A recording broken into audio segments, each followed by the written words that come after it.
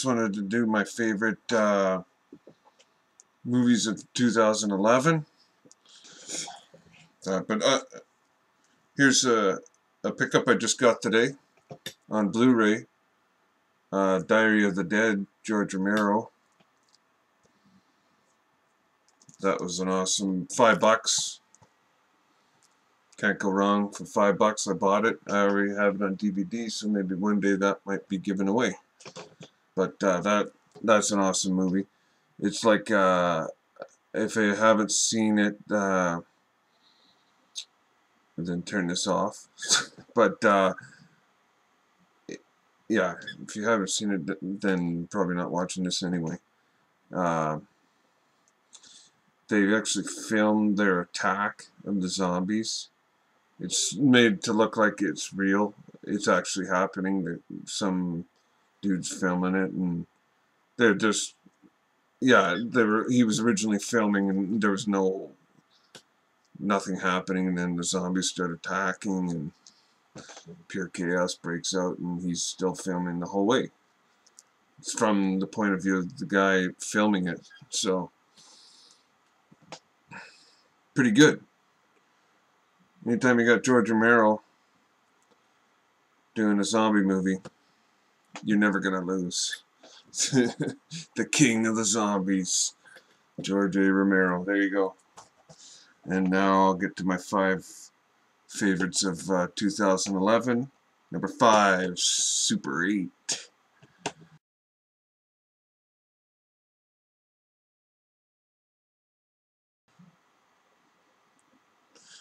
Yeah, that's can't remember the director, but I think Spielberg produced it, and you can see the Spielberg touch in this movie for sure. It's about a group of kids that are filming a horror movie, and the real horror breaks out. The military, the train crashes, and it's the military or something. And Super 8 is kind of like a Goonies type thing because the kids in it, but it turns out to be more horror than you think. Like, I didn't think that it was like that, but it's like alien horror at the end. But anyway, yeah, that's would be my 5th one of the year. Number 4, Contagion.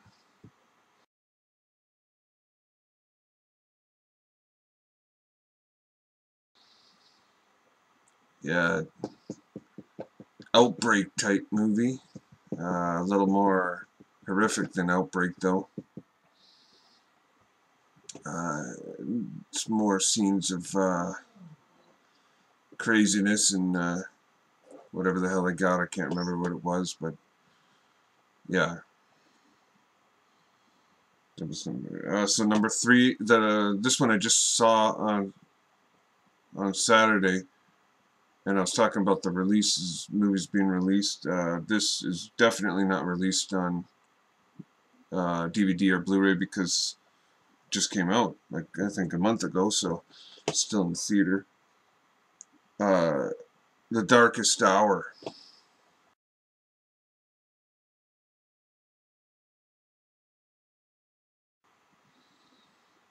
Yeah, that shocked me. I was expecting a CGI fest because from the trailer it looked like a lot of CGI, and pretty much that was when the attacks happened. But it was actually pretty well done, and it was in 3D. The 3D wasn't all too good. Sometimes it was when at the end is when it got pretty good for the 3D, but I actually liked this movie, The Darkest Hour. Wasn't too bad. It was all set in Russia, Moscow,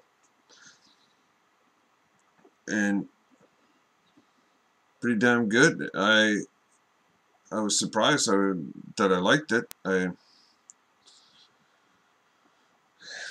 But yeah. But another one, aliens taking over. Well, Super 8 wasn't about aliens taking over, an alien type deal in it, but Darkest Hour was an alien takeover. Number 2 was the prequel to The Thing.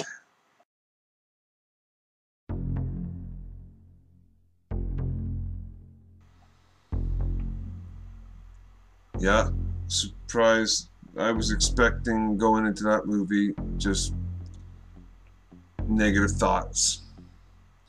I was gonna go watch it, give it a chance, and of course take it down like it should have been. But they held up. Once I heard though that it was a prequel, like, you're pretty much like the original remake thing of it, that just took me right off it. Once they switched it to saying it was a prequel, that almost changed my mind. It turned out to be pretty. It was good. It was the scenery shots were amazing, but so was from the original. Stuff like that. As I said before, when I talked about this movie when I saw it, it was like a cross from the 1951 version and the 1982 version, because there's been 2 versions of The Thing, not just one from 1982. That's the best, by far the best of the 3, John Carpenter's version, but there has been 3 versions of this movie. I don't see anybody talking about the 1951 version of it when this one came out, which kind of shocked me because Carpenter, that's the reason why he did The Thing, because he was a huge fan of the 1951 version. That's the reason, the only reason we're seeing that movie from 1982. If The Thing never came out in 1951, we wouldn't be seeing the one in 1982 from John Carpenter, because that's, as he's said many times, one of his favorite movies ever, and the reason for the remake he did in 1982. So I'm surprised that no one was talking about that 1951 version, which was pretty damn good. It was a classic, for fuck's sakes. But anyway, I'm going off on that one again. And number 1, and it did come out in 2011 at the start. I think it was January or February. I was surprised that it was, because it feels like it's been out forever. But yeah, this is boom, you hear the music going. This did come out in 2011. It feels like it's been out way longer than that, but it was. I looked it up. It said 2011. Hobo with a Shotgun. I thought it was 2010, but it feels like it's been out for so long. I just love this movie so much. That's why it did come out at the start of 2011. So everyone knows my love for this friggin' movie and the original trailer that was from the Grindhouse. And yeah, there's my top movies of 2011. And shit, this turned out to be a pretty long video, so time to edit. I don't think this is way too long. I'm gonna be editing, but there's my top 5, number 5 for top 5 movies for 2011. Not releases, top 5 movies. Releases includes DVD releases, is what I'm talking about. These are brand new movies that came out in 2011. Number 5 is Super 8. Number 4, Contagion. Number 3, The Darkest Hour. Number 2, the prequel to The Thing. And number 1, Hobo with a Shotgun. Rock y'all later.